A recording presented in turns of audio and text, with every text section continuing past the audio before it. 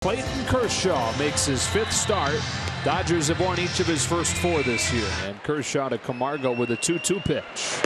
Curveball for his first strikeout tonight. Before Albies signed his deal, signed a long-term contract of his own. That's a long drive to right off of the ball to Donaldson. The Bellinger runs down.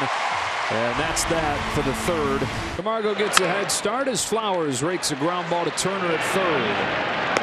In time at 1st, and the inning is over. Kershaw to Freeman with a 1-2 pitch. He struck him out this time and stranded the tying run at 2nd. Halfway home in Los Angeles, the Dodgers going for the sweep. He locks in with every practice shadow that he does. Curveball gets Swanson swinging and finishes the Braves in the 6th. You got your locations that you like to go to and you feel good about, but sometimes you're going to have to change it up.